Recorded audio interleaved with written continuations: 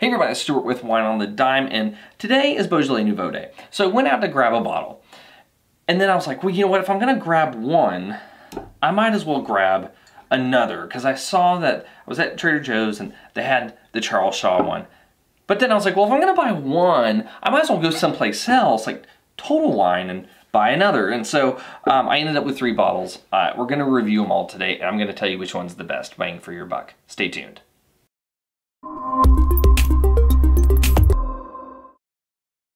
Before we get into today's review, if you find this video helpful, then subscribe, share it with a friend, click that notifications bell so you know when live streams and other videos are posted, and leave a comment and just let me know. Because sometimes it's nice to know people watch these and actually pay attention to this part.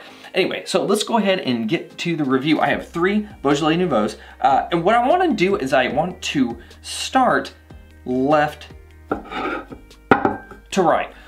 Mostly because this is the one that I got at Total Wine. These other 2 I got at Trader Joe's. This one is also being sold at H-E-B and Total Wine as well. But I don't want to start with the $3 one. I want to start with the good ones, and I want to make my way to the $3 one to see how this compares to the other 2 after I've had them. So the first thing I gotta do is I gotta open these things up. So let's just cut to that part right now. So I haven't fully opened them yet, but I do want to note this one and this one have synthetic corks, and it looks like the Trader Joe's one, the $3 Nouveau, has a real cork. Just wanted to point that out before we actually got to the tasting. All right, so now that everything's open, I'm gonna set 2 of them aside, and let's focus on this first one. This one is the Jean-Claude Debeaune, and I probably mispronounced that because I mispronounce everything, so just deal.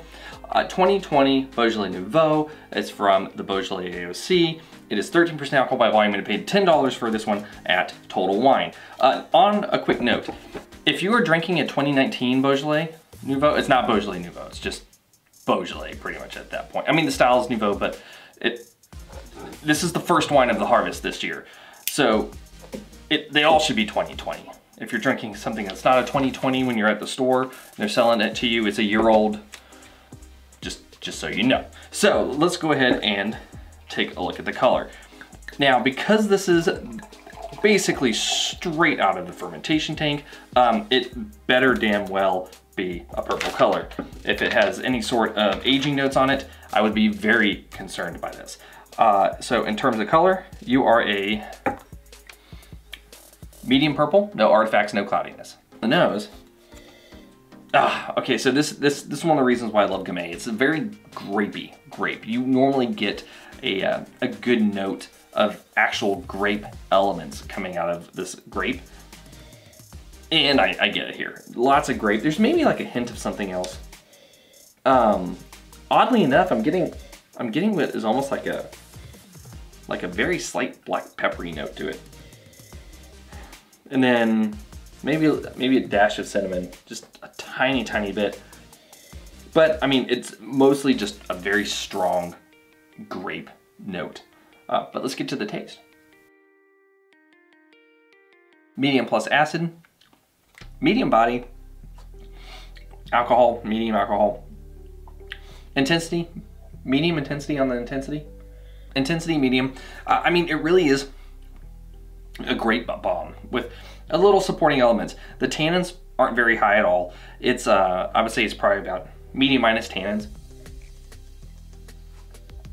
It's a Beaujolais Nouveau. This is one of those things that signals kind of fall for me. And I just really like having this wine around because I think it's one of the wines that if you have a picky audience and you are the host for Thanksgiving, or you were going to some picky folks, and you want to bring wine, or you're in charge of the wine, Beaujolais Nouveau is a really good thing to pair with Thanksgiving dinner.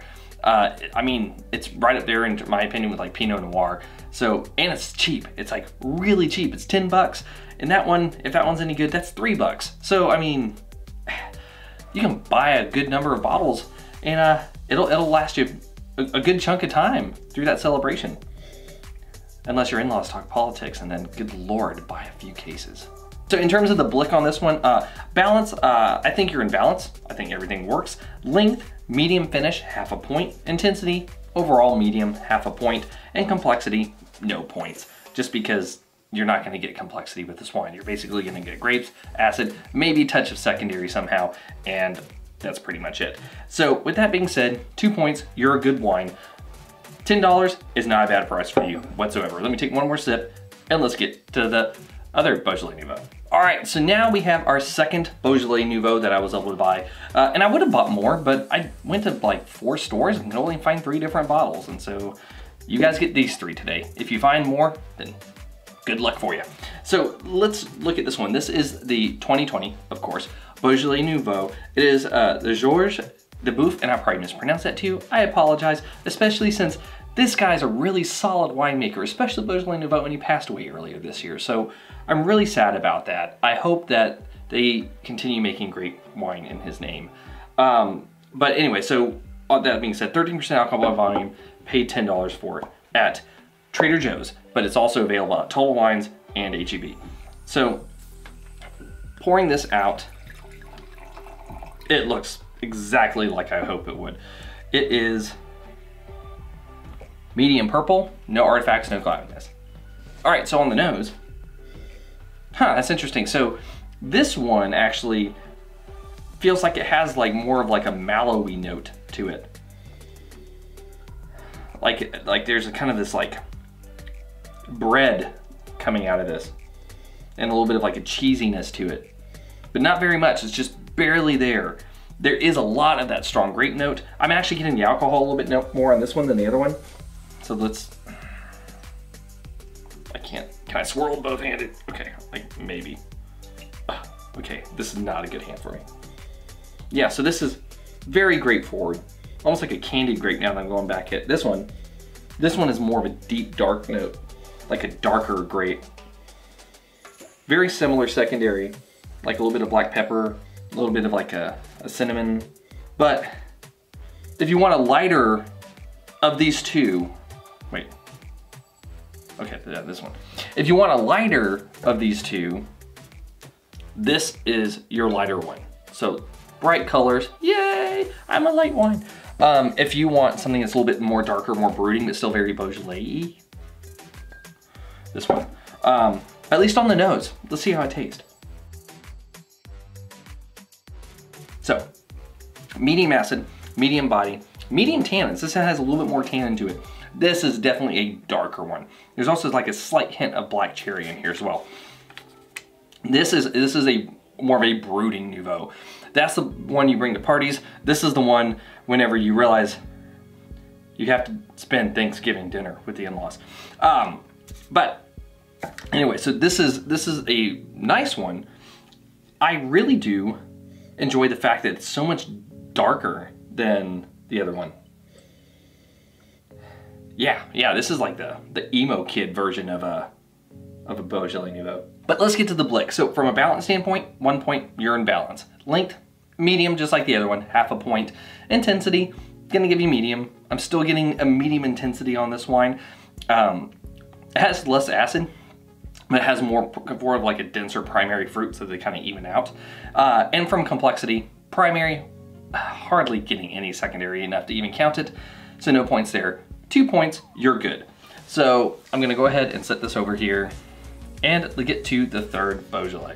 All right, so I said this is Beaujolais, but it's actually not. So the reason why this is called the Charles Shaw Nouveau is because it comes from California. It doesn't come from Beaujolais. So they can't call it Beaujolais, but it's still kind of made in a very similar style and thought process. So let's take a look at this. Holy crap, you are nowhere close. You are nowhere close.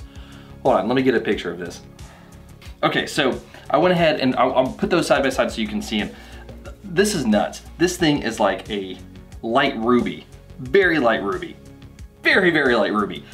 Does not look like Beaujolais Nouveau at all. It is super, super light. As you can see in the picture, the one on the right is the first Nouveau I did. It is pretty dark compared to this one.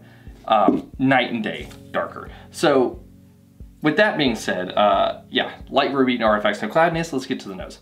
Okay, you don't smell like the others either. At all. No, you don't smell like it. You smell like there's cherry raspberry, maybe a touch of sour strawberry, and kind of a barnyard funk. And maybe a bit of plastic. Like old plastic barrel. Yeah, you don't smell like any of the Beaujolais Nouveau. No, I wouldn't even have said this was a Beaujolais Nouveau if you gave it to me, even though it says Nouveau. But it says red table wine. It's not even hinting that it has the Gamay grape in it. It could be a blend of other stuff. It's just the Nouveau release of the Charles Shaw blends. But let's taste it. So all of those fruit elements are there. Medium minus finish, medium intensity, medium minus body.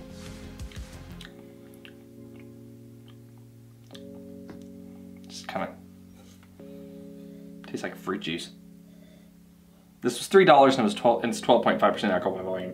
And on that note, I'm done with it. I'm not even gonna entertain this wine. I just realized I haven't blicked this, so I had to bring it back. In terms of balance, I'm not gonna give you any points. You don't have enough acid to carry the fruit notes, so the fruit kind of tastes flabby. You don't have enough body to actually make it feel like I'm drinking wine. It feels like it's almost like a off dry to medium dry grape juice. That's kind of what it's like. So it doesn't really have much there. Length, medium minus finish, no points.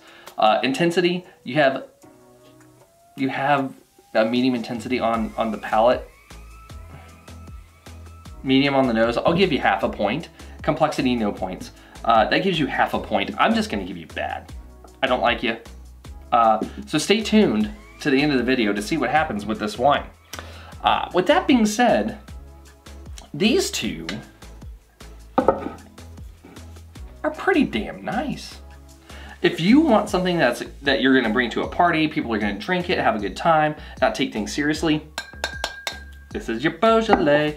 If you wanna probably pair it with a meal or a little bit more of like a serious drinking occasion, this is your Beaujolais. They're both $10. You can find them in tons of different places. And I really do think that they are good. Now, I'm just doing a blanket quality assessment of the wines. So in terms of them on a WSET scale and overall complexity, not knowing what the grapes would be, and this was just a blind, they're both good.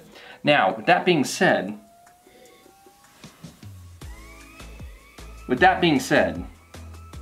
I think there is something cool here.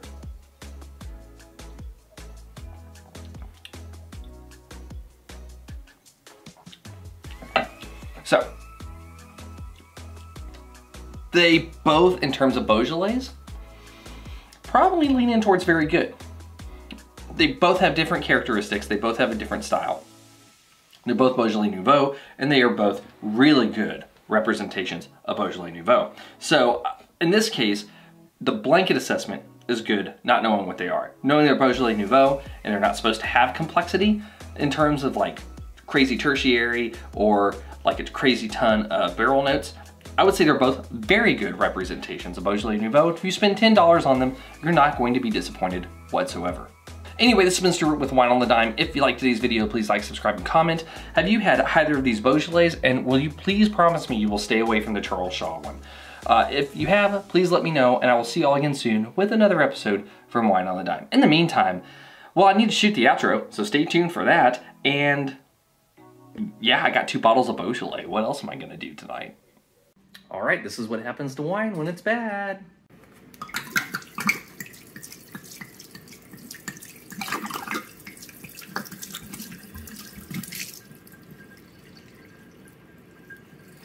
Bye-bye, Charles Shaw. See you later.